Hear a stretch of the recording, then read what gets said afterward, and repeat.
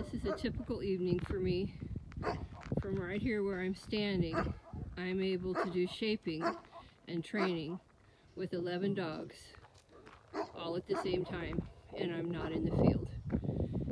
The dogs know if I say their name and they look up, I mark it with a verbal marker, yes, tell them they're good dogs, and cue a behavior. If I need to ask a dog to go back and eat, I can say go eat, or point at the bowl. If the dog glances or moves a foot, I mark it with yes, good dog, and they go back. They know I'm standing here with them. They know I'm not going to let anybody steal their dinner. They've got livestock with them. These guys may be finished.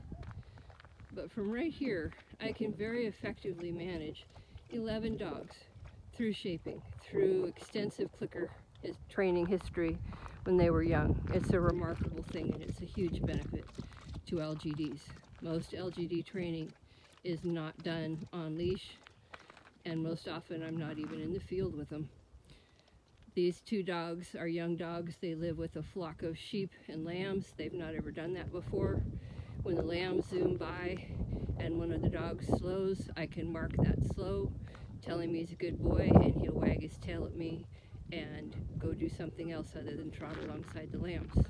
Keeps him out of trouble without ever telling him that he might be getting in trouble.